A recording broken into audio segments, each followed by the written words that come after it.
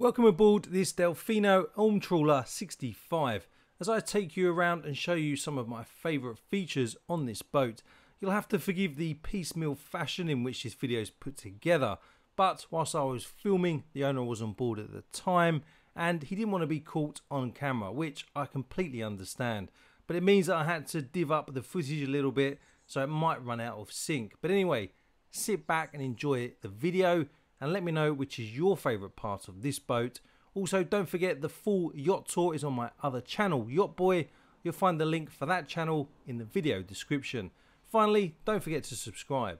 For those of you who already subscribe to my main channel, Yacht Boy, you'll notice that this format of my video is very different. This is really just a low-key, casual walk around the boat after I finish my main filming, just to point out some of the features which I think really stand out. Everything is my own personal opinion, so what I like you might not, so bear that in mind whilst you're watching. And also bear with me as I increase the quality of these videos. This is a new way of filming for me, but I hope you enjoy it. Now, of course, my favourite features section wouldn't be complete without a look in the engine room. There's quite a few things that I like about this engine room. First and foremost, you've got an escape hatch on the forward bulkhead. It's something you hope you never need, but should you require one, then it is a lifesaver. Also, I like the fact you've got very easy access to both the port and starboard engines, twin Perkins engines.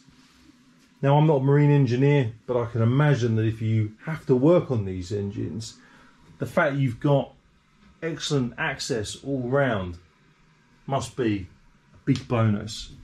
Obviously got the two generators as well, one port and one on the starboard side. But everything down here just feels really roomy and very clean, modern, well lit. It's nice and cool down here, but obviously the engines haven't been running yet. If you're a fan of engine rooms like I am, it's hard not to be in an engine room like this and not say it's one of your favourite features. But for me, I like the space, I like the layout, I like the spread of everything. Everything is where you need it and really easy to access. I also like the fact you've got ready access to the stabiliser fins as well, or obviously on the interior, both on the port side and over on the starboard side. And when you look in the bilges, it's just immaculate. You know, I spent quite a few years living on warships, and as you can imagine, a warship is kept in a state you'd expect a warship to be in. So coming in an engine room like this and just seeing how immaculate it is, it always amazes me how much time and effort must be put in to keeping this space as clean and tidy as it is. But what do you think of this engine room? Let me know in the comments below. So we're in the pilot's house now. The features I like in here include the fact you've got the L-shaped seating area over on the port side. You've got a helm position which is amidships with excellent visibility all around. If I take you outside the port access door onto the port side deck, another feature that I love is the Portuguese bridge. I always think that a Portuguese bridge gives a boat a lot of character. And again, it kind of resonates to me the fact that this boat is built for serious long-range passage making in all weather conditions. You take a closer look, you can just see how sturdy and how thick that door is, excuse my knees, on this Portuguese bridge. And something I didn't realise, but one of my viewers informed me recently, is that technically a Portuguese bridge can't be called a Portuguese bridge unless it has an access door. Something I didn't know. If you've heard that before, let me know in the comments.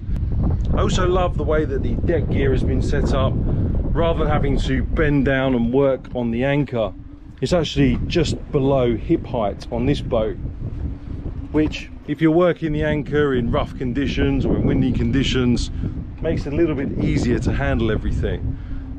This boat is all about practicality, and it comes across as being practical everywhere you walk on this boat. I think if you had an owner-operator couple with enough experience, you'd be able to use this boat without a crew. I must say, I love the flared bow and the exposed gunnels. I think it gives it a really rugged look and feel. And there's quite a good elevation up here on the bow as well. I'll show you some images in a minute of how flared the bow actually is. But again, it just rings home to his seakeeping capabilities. Walking along the port side deck now, heading aft. The side decks are really wide. I'm not having to pivot in order to get through. I'm not a particularly wide person, but I don't have to move at all to feed myself through the side deck, which is great when you're having to work the lines in a bit of a hurry. So I'm in the lazarette now. In terms of what I like about a lazarette, I love the fact that it's full beam. You can fit a lot of gear in here, including this workbench. So if you're going to be off on some autonomous cruising, at least you know if you need to do any basic tooling, you can do it with this setup. Again, I think a lazarette that's used like this, with a workbench that you can use to make adaptations to things, to carry out repairs, again just hones back to the fact the boat is designed and built for long distance cruising.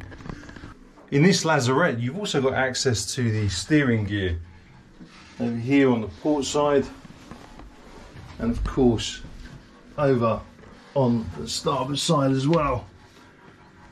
You've got some extra storage space underneath the swim deck. I'm not sure whether you can see that.